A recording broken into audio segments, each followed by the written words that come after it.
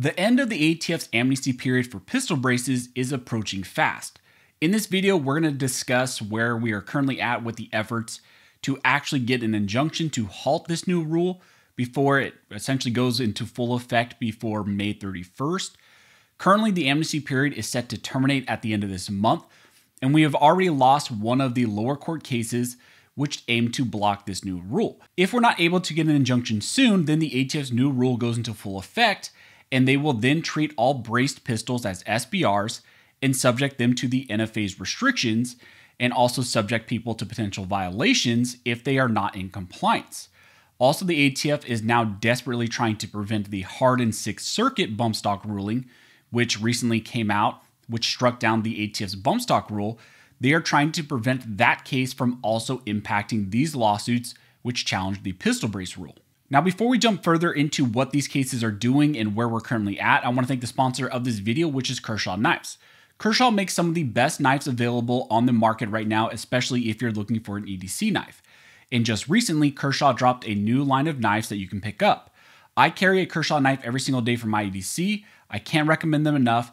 So if you go to their website and order and you use the code 23scholar20, you can get 20% off of your order and free shipping on $100 or more. Now, you may remember from the last video that I put out talking about the pistol brace rule, we recently found out that a federal district court judge in Texas, Judge Reed O'Connor, denied a request to place a halt on the new pistol brace rule. The ATF received a slight win, but they are currently trying to expand that win to apply to all these other lawsuits.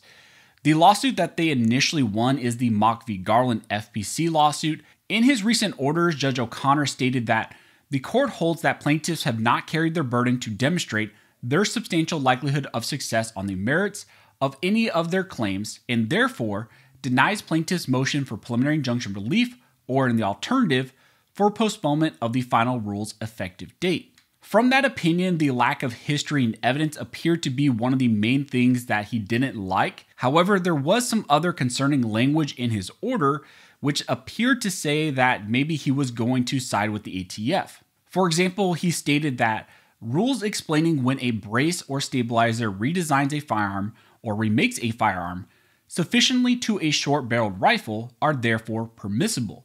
What the final rule purports to do is identify the criteria by which enforcers, in their application of the statute, will make that determination. It does not, as plaintiffs suggest, rewrite the definition itself. In short, it does not appear that the final rule so clearly contradicts the statutory definition of rifle that preliminary injunctive relief is in order. Thus, plaintiffs have not carried their burden to show a substantial likelihood of success on the merits of this APA claim. So there, Judge O'Connor is stating that he believes what the ATF did in the pistol brace rule is likely within their statutory authority. FPC did file an appeal up to the Fifth Circuit Court of Appeals, and currently they are asking the Fifth Circuit Court of Appeals to grant an injunction pending the appeal. What this means is that FPC wants the Fifth Circuit to issue their own injunction and to halt this rule, essentially halt it before it goes into full effect at the end of this month. Whether or not the Fifth Circuit will actually step in right now and grant that injunction is not known, but the Fifth Circuit has been favorable in some regards, especially recently when you look at the Cargill decision. So I think it really just comes down to what judges are on that panel or who ultimately decides whether or not they're going to grant that emergency relief. There is also the FRAC lawsuit, which is in a federal district court, and that is in North Dakota. Recently, the ATF submitted a letter to the court saying that the court there should ignore the recent Sixth Circuit decision which struck down the ATF's bump stock rule.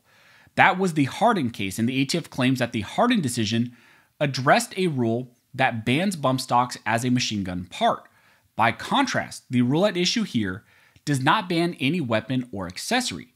It merely sets forth the factors ATF considers in determining whether a weapon equipped with a stabilizing brace has been designed or redesigned, made or remade, and intended to be fired from the shoulder, and is therefore a rifle under the NFA and GCA.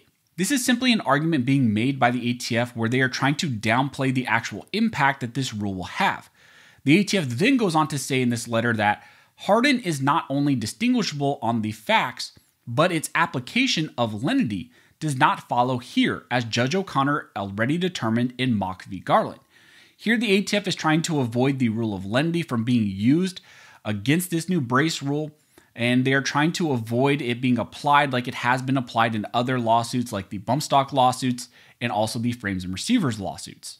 Right now, there is a very significant legal battle taking place, and the battle is to get rid of Chevron deference and instead to replace it with other doctrines like the rule of lenity. Also interesting on this point is the fact that the Supreme Court recently took up a case which deals with Chevron deference, and all indications currently are that the Supreme Court will in fact likely strike down Chevron deference, maybe do away with it, or at the very least significantly constrain it. So this is a very interesting issue where even the Supreme Court may at some point weigh in, maybe not specifically on the firearms issues, but just generally on whether or not Chevron deference should continue to go forward. Now, further in this ATF letter that they submitted in the North Dakota frack case, they essentially say that there is no comparable change in the ATF's interpretation of the relevant statute.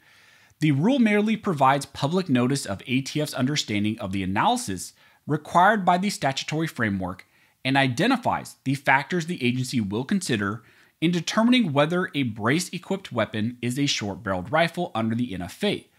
The rule does not categorically classify such weapons, or classify any weapon at all, and instead provides consistent criteria for application in future classifications. Thus, Hardin is neither binding nor persuasive as to any aspect of the matters before this court. This last statement here in the letter is pretty hilarious in my opinion, because the ATF here is claiming that the new rule doesn't change anything, it doesn't change definitions, this is the way it's always been, but instead through this rule they are simply providing clarification.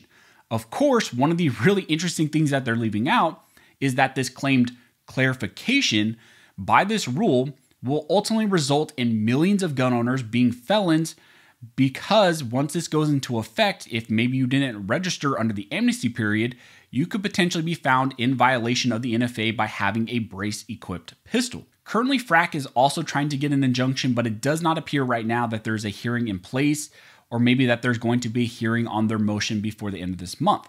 And that kind of just leaves the last case that, in my opinion, I'm going to be keeping my eyes on the most, and that is the GOA in Texas lawsuit that's filed against the ATF. Right now in the GOA case, the judge has asked the parties to brief what impact the mock decision has on their current request for a preliminary injunction. GOA and the ATF have both submitted those briefs to the court, and currently there is a conference which is set for May 23rd. Now, just because there's a conference doesn't mean that anything substantial will come out of it, but really that's the only court deadline we have right now in any of these cases. There's some other things that are pending, but that is the only real firm date we have. There's potential that maybe something could come out of that conference, but again, we don't know. In my opinion, I think that maybe the deadline will come and go without an injunction. It does not seem like any of these courts are moving fast to resolve this issue. And really the only court that did ultimately move fast was the mock lawsuit with Judge Reed O'Connor. But again, we lost that case essentially. There was a denial of the injunction.